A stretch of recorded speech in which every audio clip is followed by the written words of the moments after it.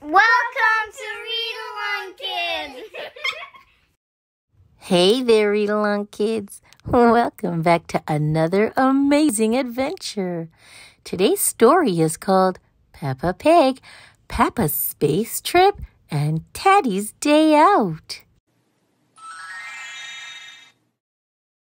Peppa and her friends are going to make a time capsule.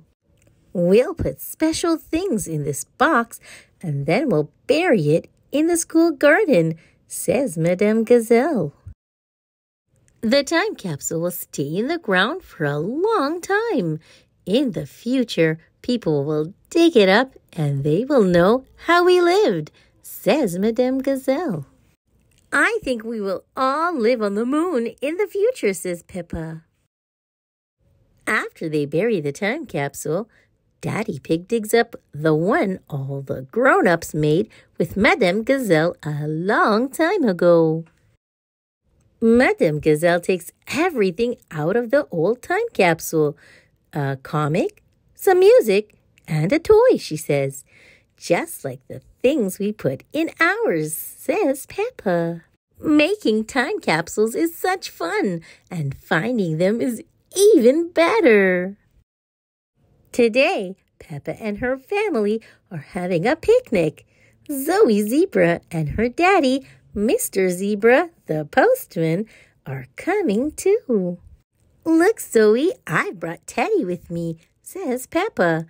And I brought my monkey, says Zoe. George says, grr, dinosaur. Zoe Zebra has got a toy picnic set. We've got pretend cake, she says. The ducks don't want pretend cake. Oh well, that means there's more for Monkey, Mr. Dinosaur, and Teddy, says Peppa. It's home time for Peppa and her family. Zoe Zebra packs her toy picnic set away. Oh no, she says, Peppa has forgotten her teddy. Poor Peppa is very upset. Mr. Zebra, the postman, takes Zoe to Peppa's house. Special delivery for Miss Peppa Pig, says Zoe. Hooray, it's Teddy, says Peppa. The end. Thanks for listening, Read Along Kids.